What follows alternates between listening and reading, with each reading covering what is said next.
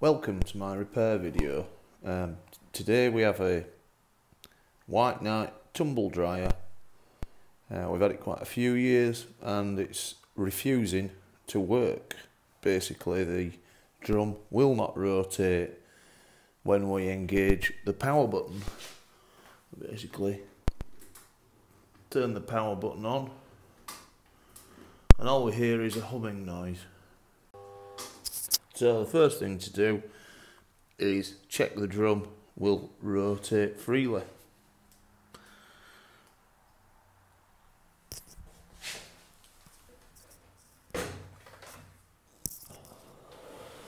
So we can turn the drum quite easily, manually. So that should be good. And what we're going to do is remove the back of the tumble dryer. So we're going to start with these 3 screws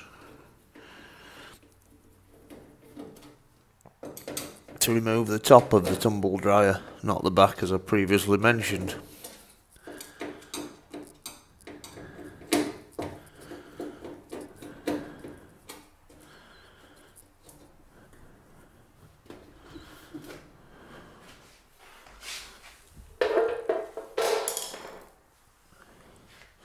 You can now see the drum and we can check the belt is intact by manually rotating it. So with the power engaged to the tumble dryer, I'm going to give it a gentle push and we find the tumble dryer is indeed rotating as it should. So what we're going to do is replace the starting capacitor. So we'll refit the top.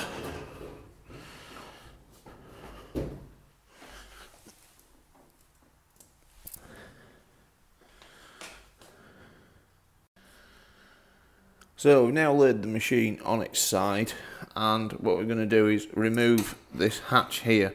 But before we do that, we're going to unplug the tumble dryer from the mains, and then I'm actually going to switch it on even though it's unplugged.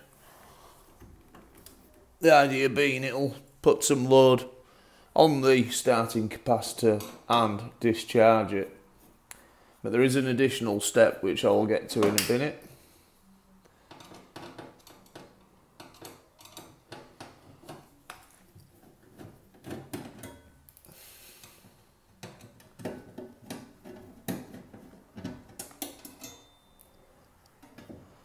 So we'll remove this plate here, which will show us the starting capacitor.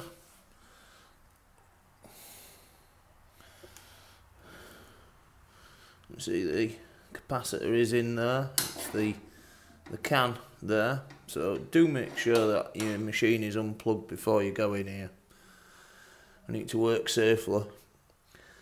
So next stage is to short the capacitor using a screwdriver. You can see I'm holding on to the insulated part of the screwdriver. So we've got his machine unplugged, be careful, and we just go across both terminals and that should be sufficient. Then we'll need a 13mm spanner to unscrew the capacitor.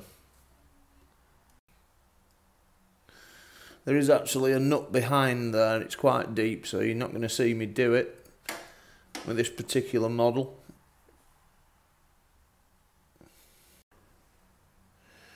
So we've got the capacitor free from the body of the machine just by unscrewing this nut, and hopefully you can see there are pairs of connections. So we have a replacement starting capacitor here. When I ordered this, I had to match the value of 8 microfarads. As you can see there,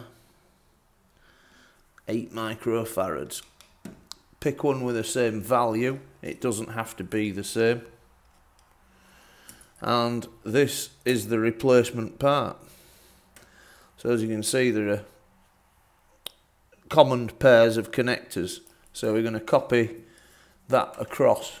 There's no polarity to worry about as far as I can see. It would be an electrolytic capacitor if it were polarised. So now I've got everything unplugged, I can safely do it.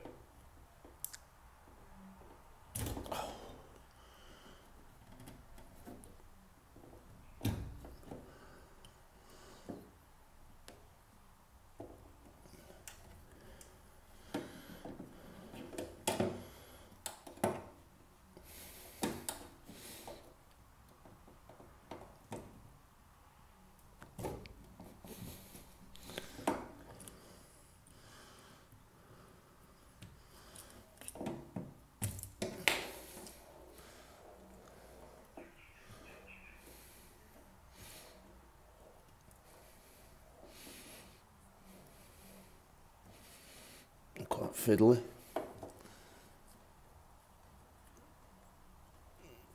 Check that they're pushed right down. A few of them have wriggled off because that's quite fiddly to do. And then we'll refit the capacitor to the tumble dryer body. I'm going to put the shake-proof washer behind the steel fixing and just screw the nut to the steel. Okay, we have our starting capacitor secured in place. I've just moved the camera inside so you get a better view. And just check all your connections are exactly where you left them.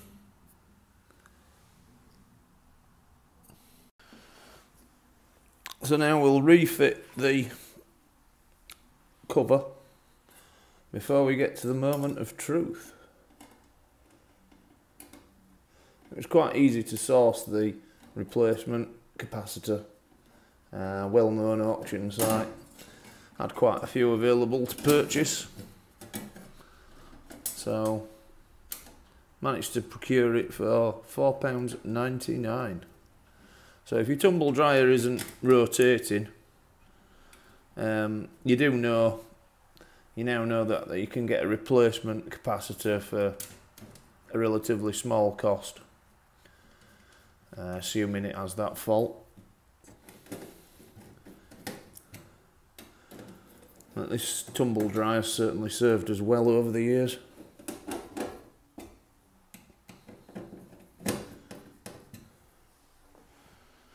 It pays to repair things where possible. So we'll put the tumble dryer on its feet and give it a test. Okay, we now have the tumble dryer in its correct place. And we're working. I'm really pleased about that. That was a good £5 repair. Thanks for watching. Please like and subscribe for more repair videos.